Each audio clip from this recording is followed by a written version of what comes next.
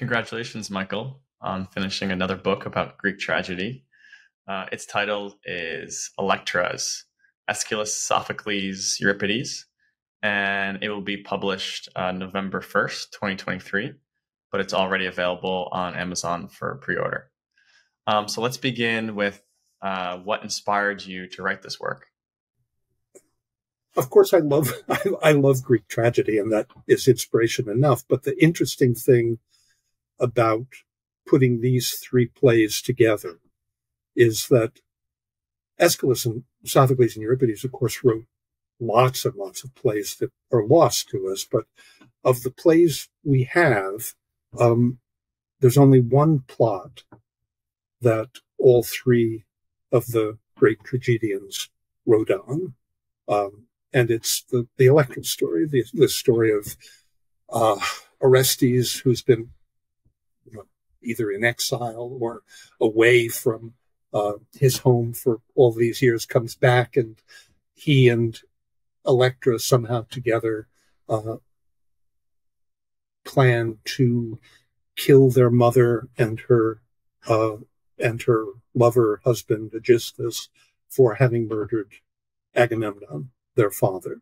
So simple plot, and the interesting thing is the way in which Electra differs in the way she's represented in the three plays. And I thought, well, that'd be a really fine way to understand. If you've got the same story in front of you, you've got them treating it in different ways. It, in a way, is a magnificent opportunity to see how they might differ from one another. So thinking about, them in that way. And as it turns out, I think they're not as different as they look on the surface of it. But that's the sort of scholarly reason, which is real. And the non-scholarly reason is that these plays, the Electra story really deals with this very deep tension within human beings. I think I start the book somewhere in the book by quoting Genesis. In his image, he created them, man and woman, he created them. And that's not exactly the translation I use, but still good enough. The standard translation shows you a real puzzle that the Old Testament, and then following it, the Christian tradition, begins with, that human beings, that God says that whoever's writing the Bible, which is itself an interesting problem, says in his image he created them, man and woman he created them. That sort of indicates that these two things are welded together, man and woman. And then, of course, that plays itself out in the Greek tradition in all sorts of ways. It's the central theme of Aeschylus's Oresteia. First time Clytemnestra is mentioned in the Agamemnon, she's called a manly woman, and the third play, the Eumenides, ends with really a contest between these old female pre-Olympian goddesses and these explicitly male Olympian gods, with Athena somehow the goddess who has no mother, straddling the difference between the two. So I'm wandering, but I'm wandering around a fixed point, and the fixed point is that the combination of male and female that is somehow present in anthropos, in human being, and constitutes human being. That's an extraordinarily interesting issue. And, the sort of contemporary problem that goes along with that is that in the biblical tradition, in the Greek tradition, it was somehow understood that to understand human beings, you have to understand how those two are related. And for a whole bunch of complicated reasons in our contemporary world, it gets hard to think about that problem. It becomes almost immediately a political issue, And when it becomes a political issue, it becomes a moral issue. And as soon as it becomes a moral issue, you have righteousness on one side or righteousness on the other side. And that gets in the way of thinking, because it's not possible to sort of puzzle things out and hold out certain possibilities that anyway, there was a short question. The short question was, why did you want to write this book? And that's the long gobbledygooky sort of answer to the question, why do I want to write this book? That's actually, I mean, in some ways, like you said, it's the only story that all three of them write about.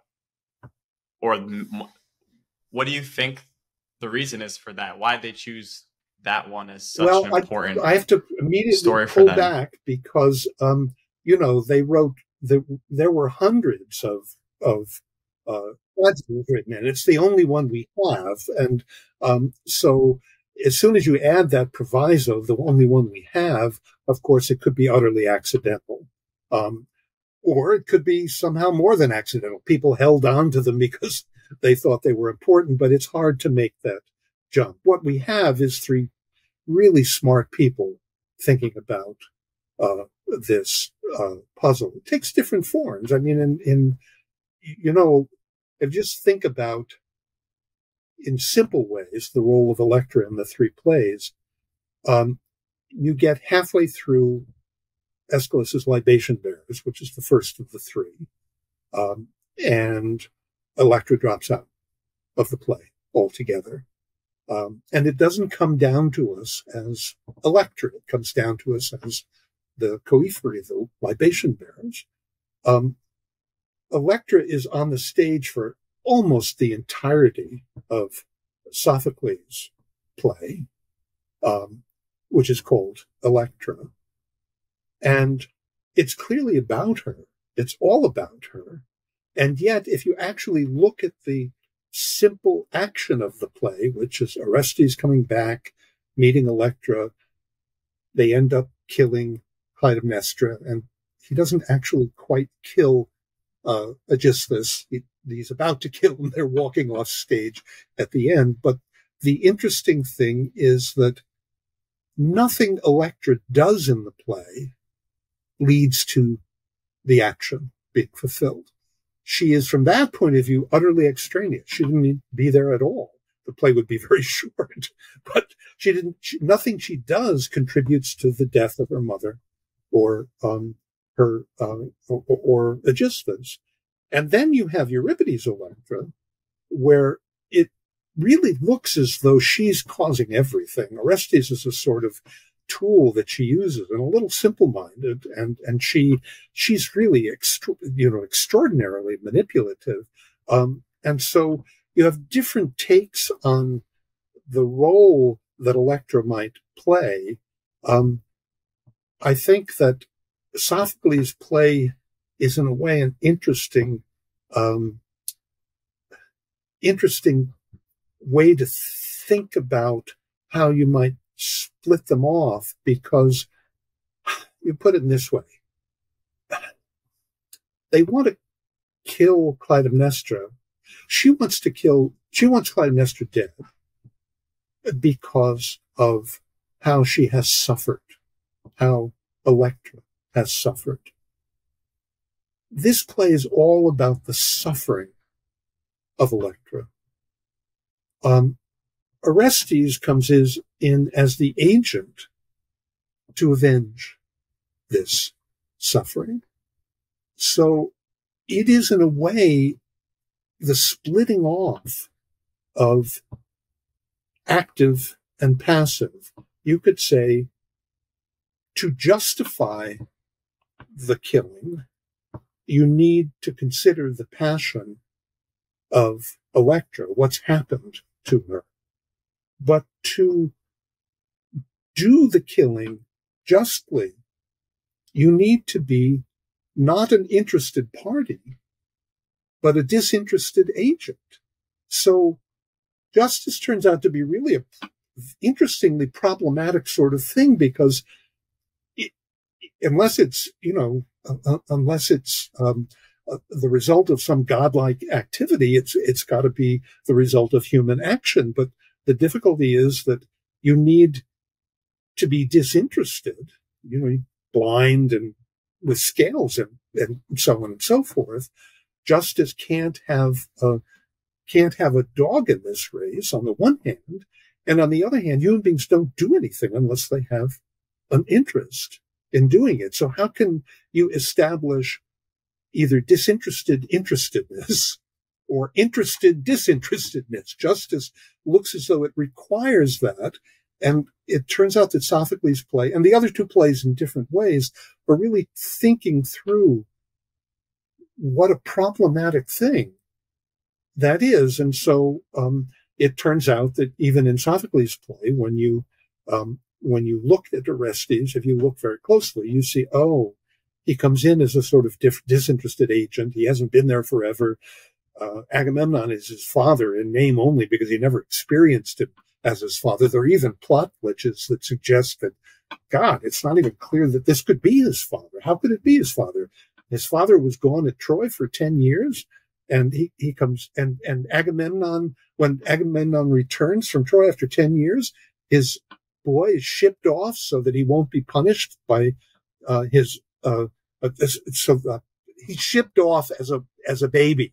Right, Electra saves him by shipping him. But wait, how can he be a baby if his father has been gone for 10 years? So we're given a kind of contradiction in the play, as so frequently happens in Greek tragedy, a contradiction that looks like a Gilbert and Sullivan thing,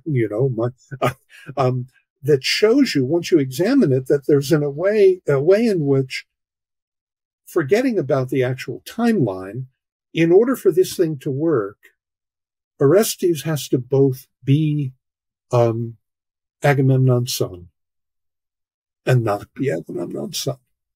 He's got to care enough to want to avenge his father, but it can't be vengeance. If it's to be just, he has to be detached. So Sophocles has his way of showing that.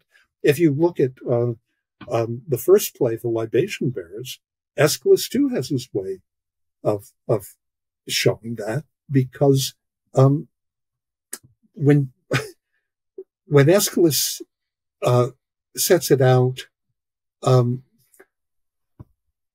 Electra opens the play. They're at the tomb of Agamemnon, and she prays for an avenger to come back and avenge her father's death. And she prays for her brother to return. She never makes the connection. And that's interesting, right? Because it's the connection that turns out to be the problem. Anyway, this, I could go on. It's not that long a book, but it's a long enough book so that it's clear that I could go on endlessly and talk about it forever. So let me just see whether you have anything you want to ask me about. Well, so I feel like there's some ways that they disagree about this. Maybe not the story, because I think what matters more is sort of the conceptual points that they're making with it. And there's some ways they agree. I think you spoke more to like the ways that they might agree. What ways do they seem to have a different perspective about what this means? Well, I think I can back into it by saying the subtitle of the first part of the book, which is about Aeschylus's libation bearers, is called Electra Bound. The subtitle of the second part of the book, which is about Sophocles' Electra, is called Electra. It's just called Electra. And the subtitle of the third part of the book is Electra Unbound.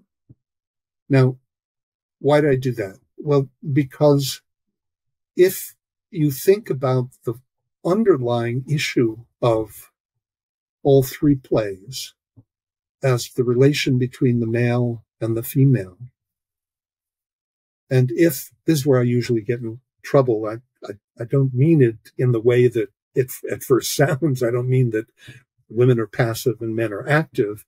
We've been down that road, and women have no desire to return to that. And that's that's absolutely understood on the one hand. On the other hand, there's a long tradition of associating something like passivity with the female and activity with the male. There's a ground for that, a deep ground for that, that has to do in a way with the fact that, I'll put it in a stupid way. There's a contemporary phrase, a word called mansplaining, which is all about how men have to always, tell you what's going on and, grab control of the situation. And I think that has something to do with the way in which human beings have an urge to bring to speech their world, to explain their world to themselves and to others as well. Mansplaining tends to mean for others, but for themselves. And that obviously the Greeks talk about logos. That's what logos does, to try to articulate the world. The difficulty is that the very existence of logos means that it's trying to bring something to speech that is not simply spoken. It's referring to something apart from itself. And so when you think about the simple way in which we do it, well, we talk about rabbits, and you say that's a rabbit, and you give it a name, and that helps you to articulate your world. There are rabbits and there are geese and there are donkeys, and the common noun allows you to make that distinction. And so it allows you to appreciate and articulate differences on the one hand, but on the other hand, the common noun is always a word of logos that is not the particular thing that it means to bring up into speech. The job of logos is to bring things up into speech. So it looks as though logos always implies that there's an unspoken ground for what it's articulating. And the problem is that human beings, being what they are, they want to articulate this unspoken ground. That's what, in a way, it's the engine that drives philosophy. I want to talk about the most important things, the things that are at the root of everything, the ground, the foundations, the first principles, and so on and so forth. It's absolutely understandable. And it looks as though the need to do that is somehow at the core of political life, which tries to form the world in a certain sort of way, of nomos or law, which tries to, there's a wonderful line in Plato, in the Minos, where Socrates defines law as law wants to be the discovery, or you could say the revelation of what is. Law wants to set out the world and say, this is the way things are. But of course, I have a drawing that one of my students did, after he graduated, because I'd used the story so much in class, that when my children were in nursery school, one child, the oldest, was in nursery school, I went to a parent-teacher conference, sitting on these little chairs, talking to the teacher, and as we were talking, a wooden block was thrown across the room, and she looked and said to the boy who threw the block, "We don't do that here." That's what law does. Law says we don't do that here, but of course you wouldn't have to say we don't do that here if we simply didn't do that here. It's because you do that you have to say, no, we don't do that here. So it turns out that law can never be simply an articulation of the way things are. And in the same way, logos can never be simply an articulation of the way things are, because it will need to fall short of bringing the particular up into this generic world that logos operates in. In other contexts, in Plato, this world is, Plato understands Hades as the place where the generic and the particular are combined with one another. So, long story short, for these poets, Aeschylus, Sophocles, and Euripides, the female points to what can be experienced but not said, and the male points to what makes its way into speech. The male is very important. It always somehow shows itself as important, whereas the female is always somehow backgrounded, but underneath it all, the deeper stratum, the more important stratum. In Aeschylus, that's the reason why Electra disappears halfway through the play, because it looks like we're experimenting with the possibility that the male can simply do it all on its own. But as soon as she disappears, it looks as though Orestes doesn't need her. The male doesn't need the female.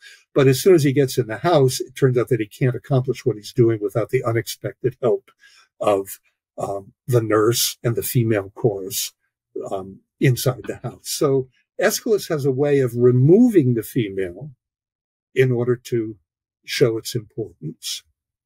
Then you turn to Sophocles and you say, well, Sophocles is coming at it from a different angle. Sophocles says, no, I'm going to keep her on stage for the whole time. She'll be there. It's called Electra. It's her play. She has she has lines. She has a huge proportion of lines. It's about her. And yet nothing she does contributes to the actual action that takes place at the end of the play. So it looks as though what you get is Electra bound in the first play. She's taken out to show why she's important. Electra in the second play, it's thematic. It's about her. It's Sophocles' attempt to point to somehow indirectly articulate the importance of what can't be said. And then in the third play, she takes over.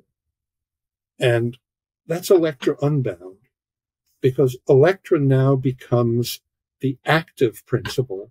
So there's a way in which she gets presented in a way that allows her to take over the male role, but that in some way covers up what it is that she's supposed to represent.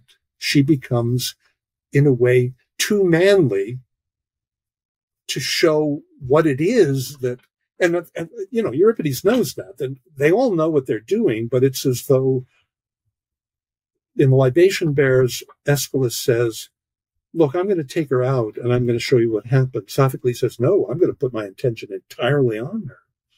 And that's interesting to try to make her passivity, show her passivity and the importance of that passivity.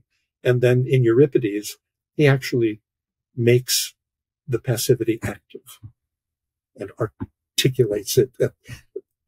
Electra mansplains in the third play.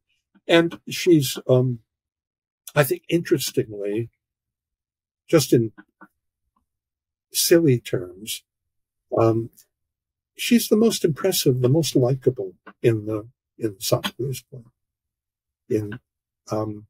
There's something very suspicious about her in Euripides, and there's something a little too helpless. Not a little too helpless, there's something too helpless about her in the first play. I don't know if that probably begins to answer your question. Yeah, I think that actually painted a pretty big picture for me of where the book would go.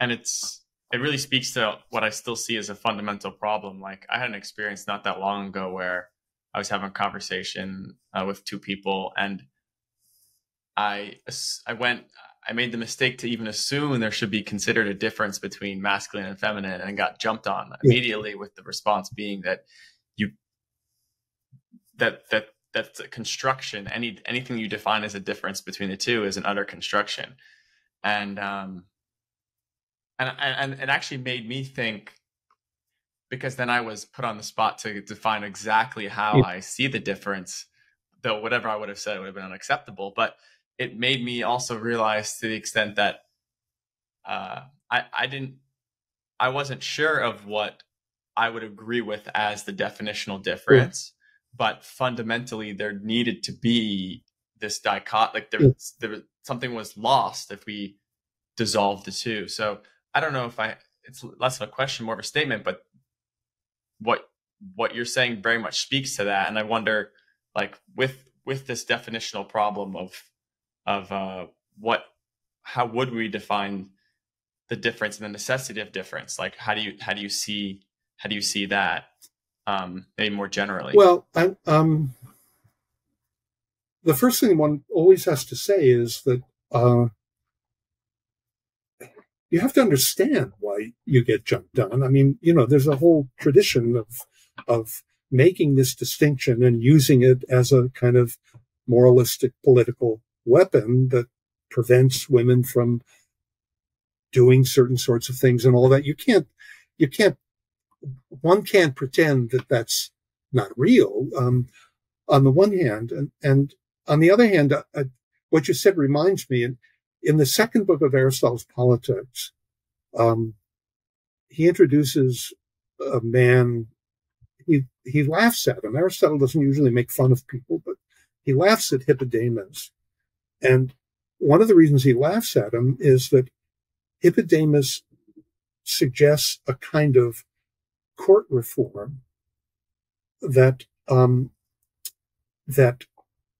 does away with the black and white distinction between guilty and not guilty, because Hippodamus says, well, look, there are many different, no crime is the equivalent of any other crime, and no guilt is the equivalent of any other guilt. It's all a question of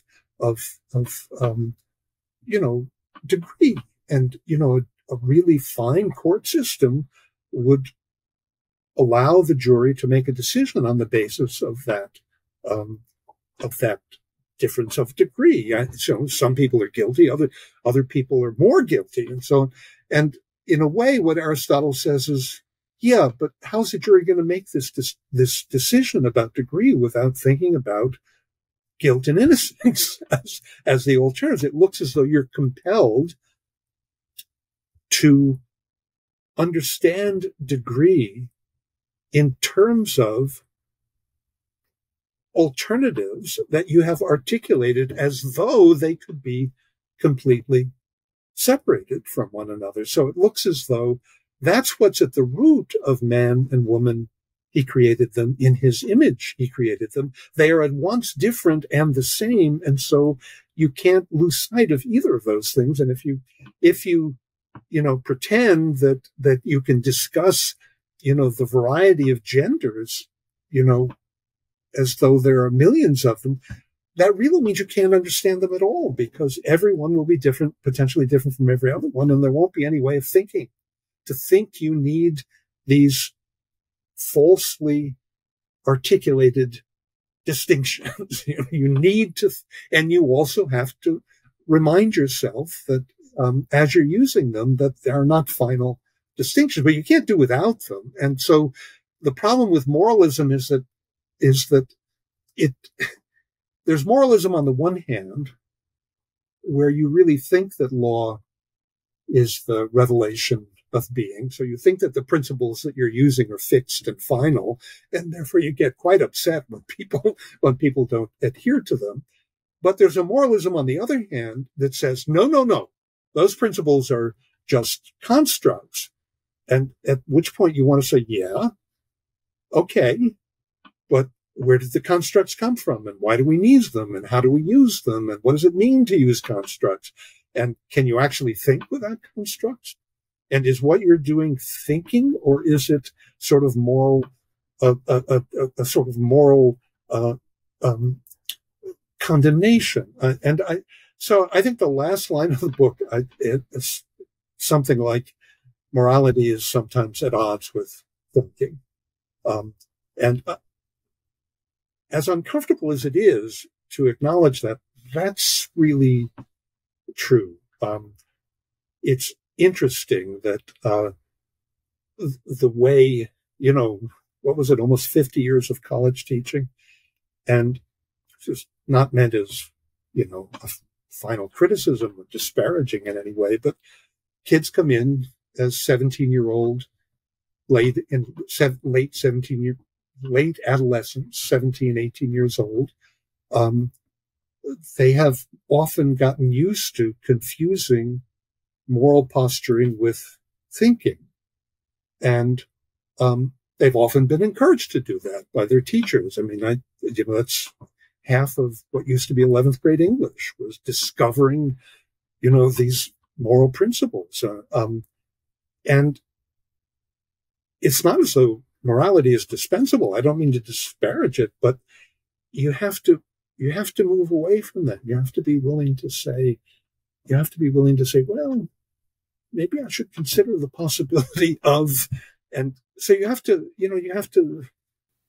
think sometimes unthinkable things in order to think at all. It's a risky business, thinking, and you can't afford to allow yourself to be too sure about what the limits are and what you're allowed to think. So, we have all gotten in conversations like that where you're chastised for even daring to think a certain thing. And I think the important thing is to realize, as I said at the beginning, that that doesn't happen for no reason. I mean, that happens because these distinctions have been so often abused. I mean, you could put it this way. Man and woman, he created them. In his image, he created them, turns into Adam and Eve. And then, who are real people, sort of, they're representations of real people who have offspring, who are treated as, who can be understood to be the complete manifestations of these principles, man and woman. And that's what poetry does. It gives you powerful images so that you can explain these things. So you get Adam and Eve, you get poetic images, you get Helen and Achilles in the Iliad.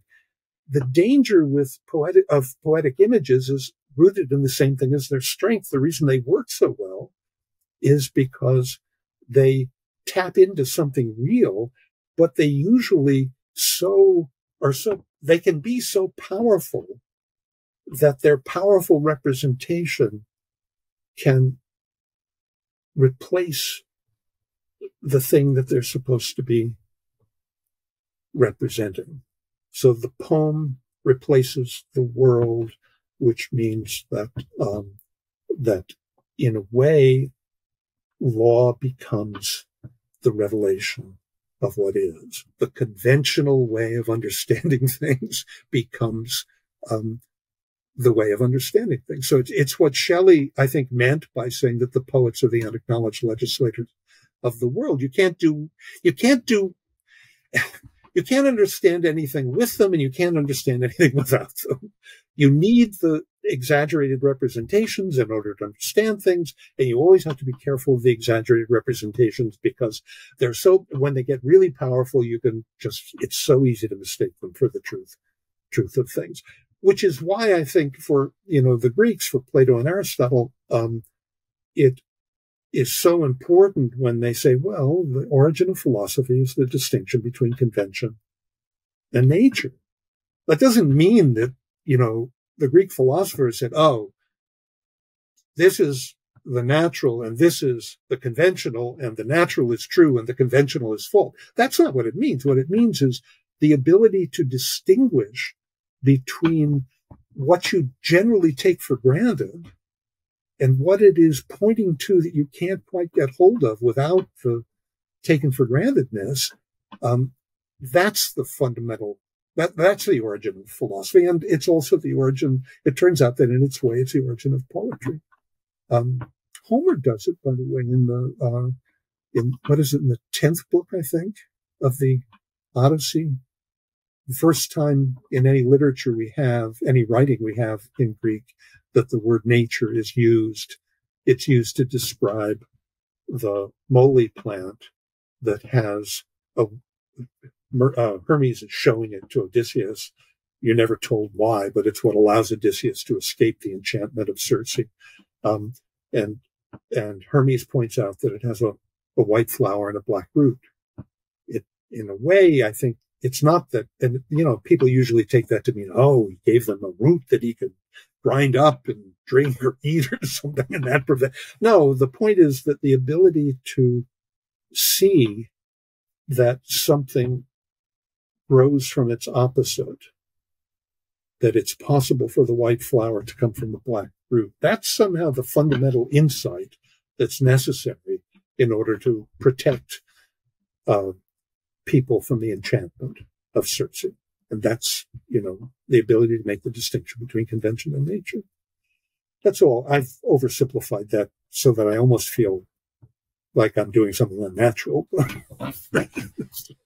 There is something about that point, though, that I think was so fundamental to what if I had to point to one of the things I got out of philosophy, I think it's that recognition that whenever someone gives you a definition or tells you a story about how you should interpret a certain political event or geopolitical event, or that there's always there's more complexity than the simple narrative that might say this is good or this is bad, and that more often than not, it's in those details that you actually start to, that complexity is being missed, that you actually start to understand what's going on. So it's very important when this is the connection to poetry, to simile, to similitude. Wherever there's similitude, there's dissimilitude. It means that, in a way, the crucial thing is to see that we understand things by likening them to other things, but wherever there's a likeness, there's an unlikeness. I used to, at this point, talking about this stuff in my classrooms, pull out my wallet, take out an aged picture of my wife, which was taken, before we were married, and hold it up to the class and say, oh, that's my wife. And they nod and say, he's doing something silly again. And then I would say, but that's absurd. What a strange man this man must be to be married to a, 2-inch by 3-inch piece of cardboard. I mean, that's his wife. What kind of a life does he have? He can't have much of a love life, So, of course, it is my wife. It's an image of my wife, but to be an image of means not to be. I mean, it recognizably not to be. So it is, on the one hand, to be what it is, it has to be my wife. And on the other hand, to be what it is, has to not be my wife. So that's a picture, but a logos, a speech, an account, any account is like a picture. It has to be what it is, and it has to not be what it is. That's its job. It can't do its job without both of those things being true, which means speech can never be perfect speech. Because to be speech would be to take up into itself everything that it's trying to point to, which would mean it isn't doing what its job is to do, which takes us back to where we started. If you think of it in that way, you can say, oh, the impulse to say that's my wife correctly, that has something to do with what Davis has been calling the male. And the realization that, of course, it can't be his wife. It's got to point to something beyond the cardboard. He's not married to a piece of cardboard. That is what Davis has been calling the female. And I think I'm calling them that because Aeschylus, Sophocles, and Euripides in some way, called them that.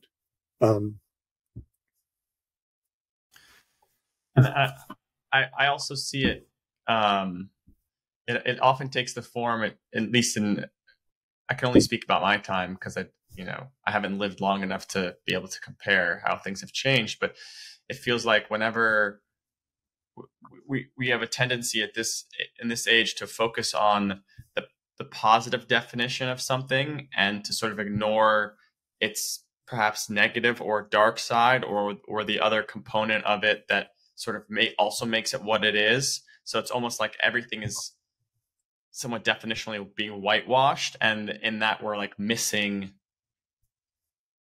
almost half of a lot of the stories. And we sort of think these pure things really only have the pure side to them, but we don't recognize that they have so much greater complexity, as you were describing. But it's very, very important to see that tendency that you just described, which is, exaggerated more in some ages than in others, is built into the phenomenon itself. I mean, it begs you to do that precisely because your longing is to clarify. I mean, mansplaining isn't a result of, it may be in its other usage, it's more common usage, but as I've been using it, it's not a result of, born out of a desire for male hegemony. It's born out of a desire to understand. It's just, it goes too far. It goes crazy. There's a wonderful, I suppose I don't need the detail, but when Herodotus gives an account of the various places in antiquity and moves you through Egypt and Persia and the land of the Scythians, and it turns out that what's really characteristic of the Greeks, and this is an Herodotean exaggeration. He knows it's an exaggeration. What's really characteristic of the Greeks is poetry. So you could describe what you've described in terms of the clarity and the light side versus the dark side. You could describe it another way, and you could say, oh, that's what poetry does. It sort of claims to give you the truth, but at the same time, it calls your attention to the fact that it's not giving you the truth. It's giving you a story, a likely tale. It's not true. The Electra story isn't true. So poetry invites you, and that both in its stories, its stature is fiction, but also simply in terms of the way it tells them, in terms of images, in terms of metaphor, in terms of, you could say the problem you just described, could be described in the following way. Oh, I live in an age that reads metaphor literally. As though metaphor were literally true. When I say X is Y, I really mean X is Y. But of course, if it were simply Y, you wouldn't have to say it was Y. It would simply, be what it is. So this need to say this is that is already got the problem of metaphor, which is what you described in terms of light side and dark side, which takes us back to where we started. That's man and woman. He created them in his image. He created them. So a common theme that I've known in your thinking is the relationship between poetry and philosophy. And we're speaking about that a little bit here, but can you maybe just say a little bit more about that more generally? Well, I think that we were speaking about it. I think it's built into the problem of what it means to speak at all, what it means to have logos. And I think it means that, you put it in a simple way.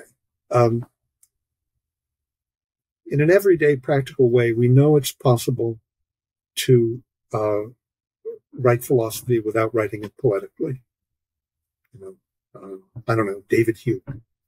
And on the other hand, we know it's possible to write poetry and not do it philosophically. Ogden Nash, a wonderful beast is the pelican. Its beak holds more than its belly can. Right? On the one hand, on the other hand, it turns out that when we admire poetry the most, it is inevitably not just a question of the prettiness of the language, But the beauty of the language is inseparable from the depth of the thought that it's carrying along with it. And then it turns out that even David Hume, when he is apparently writing non-poetic philosophy, and telling you that nothing can be in the mind that wasn't first in the senses, when he's articulating a sort of what looks like a simple empiricism in I've lost it, the essay concerning human understanding, he tells you in a footnote that, of course, you don't have to have experienced all the shades of blue. If you were going along on a continuum and there were a gap, you could fill that in. But wait a minute, what has he just done? You know, it doesn't have to have been in the senses before it gets into the mind, which means that there's a function in human beings. There are two things going on there. One is he's admitting that there's something that human beings do that is active, that creates something that they are supposed to undergo passively. But the other thing that he's doing is that he's doing it in a rather poetic way. I mean, he's not flat out telling you that. He's just giving you a footnote that takes back something absolutely crucial that he supposedly had given you in the text. So it looks as though we're always, if we're thinking about what we're reading or listening to, we can't do away with the distinction. We can't do away with the distinction between form and content, and at the same time, we can't simply make the distinction. So when in Republic 10, Socrates says there's an ancient quarrel or difference between philosophy and poetry and philosophy, I think he says. It's interesting that it's not between poets and philosophers. It's not articulated as a difference between poets and philosophers. So we have another example of what we were talking about earlier. You can't understand the world unless you make that distinction between the poetic and the philosophic. But as soon as you've made it, you have to realize that it's a distinction that's necessary for the sake of understanding, but not a distinction that you'll be able to uphold completely, because they necessarily bleed into one another. And what you described earlier is the age of looking at, trying to get absolute clarity and not looking at the dark side and seeing the simple rather than the complexity. I think that there has been for a very long time a tendency among some people who study philosophy in a university context to think that the goal is to utterly do away with the dark side and not acknowledge that understanding it. You put the problem simply. I mean, that in order to understand the world, which is presumably the goal, you have to understand why it does not appear as it is. So something like phenomenology, something like understanding appearances is necessary. But to understand appearances means to understand why they're shaded, why there's a dark side, why they don't just jump out at you in all of their beautiful and complete glory. And that is, in a way, that's very much connected to the connection. That's very much connected to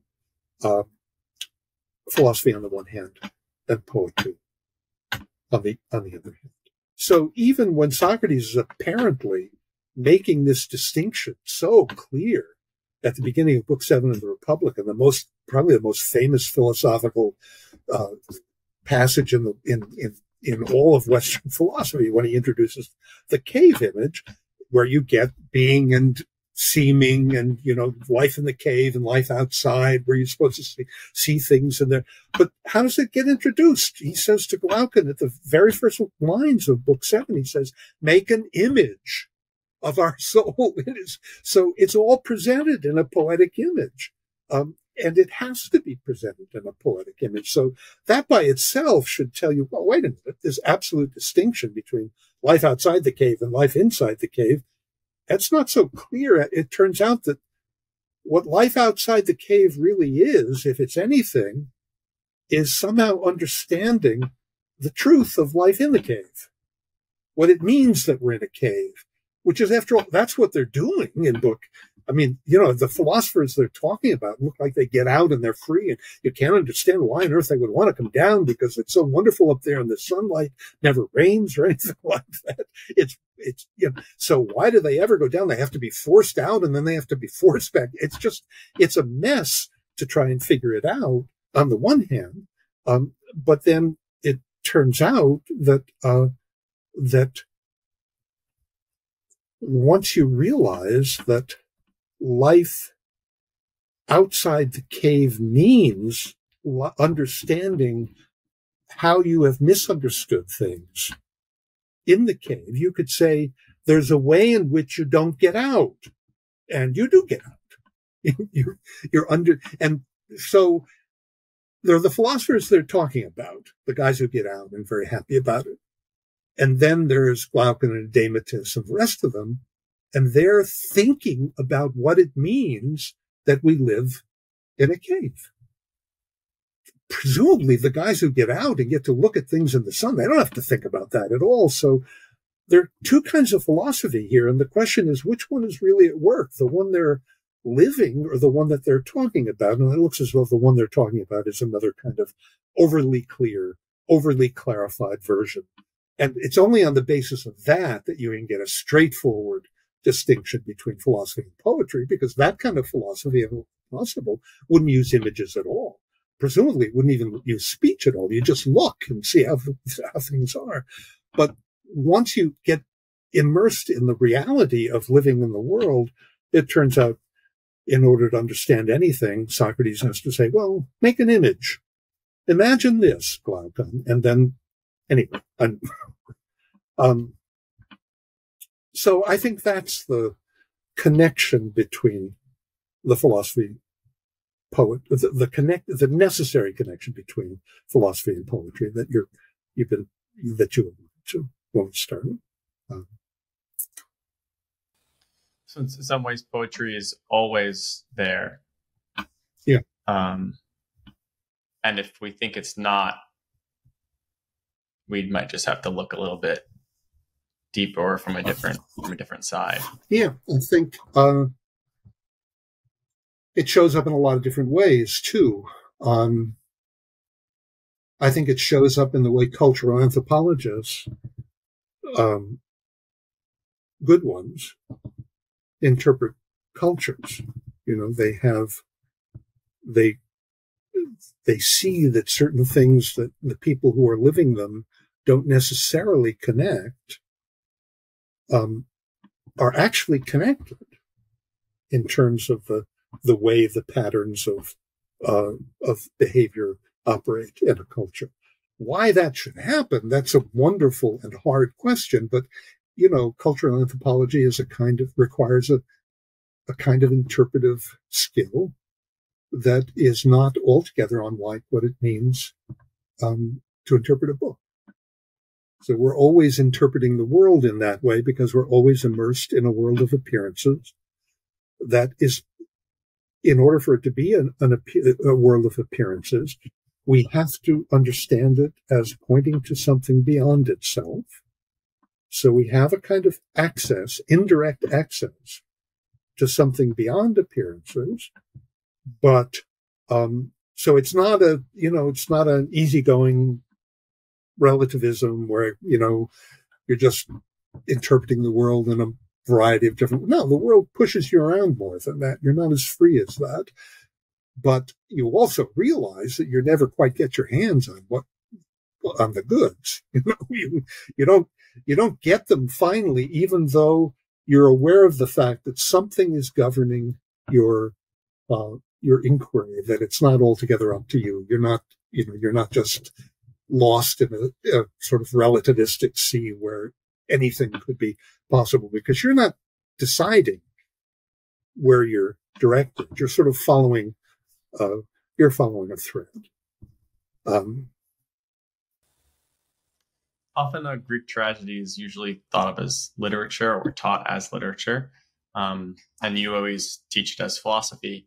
And kind of related to what we're talking about right now, it doesn't seem like there is a clear distinction between the two, or maybe rather literature always has poetry and philosophy kind of there, or... See, this is a really important question, and seems strange when I've been doing it for my whole life, not to have an adequate answer to this question. But I have to confess that, so I know that there's a difference between philosophy and literature. I do know that, on the one hand. On the other hand, there is a way in which, when I teach them, I don't differentiate. I just try to understand them. And it turns out that I've found over and over again that in order to be serious about philosophy, I have to pay attention to what you might call its poetic form, the way in which it is presented. And at the same time, I've discovered that in order to be serious about reading, forget about philosophically or poetically, I'm just reading a tragedy. I want to understand it. I want to get it. I want to see why it's so great. Or reading anything. I need to read it in terms of its meaning. That's what makes it in some way worth reading. Meaning is hard to get your hands on, what you mean by meaning. But so I know there's a difference. I know that from experience on the one hand, and on the other hand, from experience, I also know that when I actually sit down and have to read a particular piece of writing, I can't do it any differently from one to the other. I'm just doing the same thing. It's as though the act of understanding for me transcends this distinction, even though I know the distinction is that there's something that corresponds to it in reality. So there's a part of me that's satisfied with that, and a part of me that drives me crazy, because I'd like to be able to know more clearly what it is that I'm doing. I have a good friend who has been in recent years thinking about the Old Testament, but before that, studied Greek philosophy and wrote on Greek philosophy. And she has a way of reading, the books of the Old Testament as though she were reading a Platonic dialogue, and can't resist doing that. I mean, she sees extraordinary things. It's so magnificent. And yet, when pressed to say, well, what's the status of what you're doing, the literary, what justifies treating it as though it's written? Do you really think God wrote it? Well, probably not. Do you think so? One author wrote it? Well, really? So it's hard. It's a version of the problem of cultural anthropology, where you walk into a culture and you say, wow, this makes sense. See, this goes with that, and this goes with that, and this means that, and all this fits together. And then you say to yourself, well, wait a minute, why should that be true? Why should that be true? It may be the hardest question to answer. Why I have to read philosophy poetically, and why I have to read poetry philosophically. But I do know that in terms of what you get out of it, I couldn't do it any other way. I mean, I would find it so artificial to say, oh no, you can't do that. You can't really consider what the consequences are of the fact that Socrates says, make an image, Glaucon. You can't do that. That's not the way you understand things in the world. You're always putting these two together. Well, thank you very much, Michael. Well, it's been a pleasure. It's been a pleasure to see you again. I mean, it's been a while. Yeah. And if for those who want to read your reading of the Electras, the book will be available on Amazon for pre-order starting now, and it'll be published, and you'll be able to get it starting November 1st, 2023. So thank you very much. Thanks. Since we had this conversation, Michael's publisher generously offered 30% off on their website. They're St. Augustine's Press, and they were founded in 1996. And they publish mainly scholarly works, principally in the fields of philosophy, theology, culture, and intellectual history. If you want to support them, you can purchase it directly from their website. And they'll be offering 30% off the book from now until the end of 2023. And the code for that is Electras Davis 30, number 30. I'll also add that into the description. If you would like to purchase there, that's probably the best because it goes directly to the source.